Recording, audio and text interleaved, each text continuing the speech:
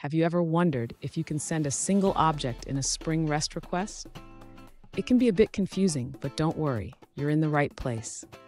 Today, we're going to explore how to use the @request body annotation to achieve this. I totally get it. Many developers face this question when working with Spring. It can be frustrating to figure out how to structure your requests correctly. You're definitely not alone in this.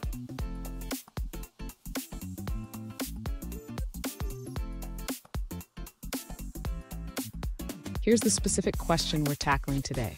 One user asked, is it possible to post a single object to a controller using @request body? They provided an example with a user ID. Sound familiar? Let's dive into the details. So, what does this mean? The @request body annotation allows you to bind the HTTP request body to a method parameter in your controller.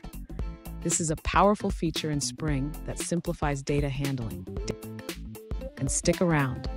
At the end of this video, I'll share a quick tip on how to structure your JSON body for these requests, which will make your life a lot easier. To begin with, yes, it is possible for the user to send a single object to a Spring controller using the @request body annotation. The user can define a method that accepts a single field, such as a long type for user ID. Next, the user needs to format the JSON body correctly when making the post request. Since the user ID is a long type, the JSON body should simply contain the user ID as a number. Now, when the user sends the request, they should ensure that the content type header is set to application/JSON. This tells the Spring framework to interpret the body as JSON. Finally, the user can test the endpoint using a tool like Postman or curl. They should send a post request to the /users endpoint with the correct JSON body and headers. Fun fact, the first RESTful web services were created in the early 2000s, and they revolutionized how we interact with web applications. Just imagine how far we've come since then. Now, let's look at the answers provided by other users.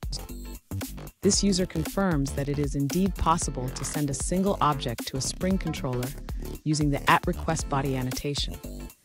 They provide a curl command that successfully posts a user ID to the specified endpoint. Here's that quick tip I promised. Always ensure your JSON keys match the parameter names in your controller. This will save you from a lot of headaches. And there you have it. You can successfully post a single object using @request body in Spring.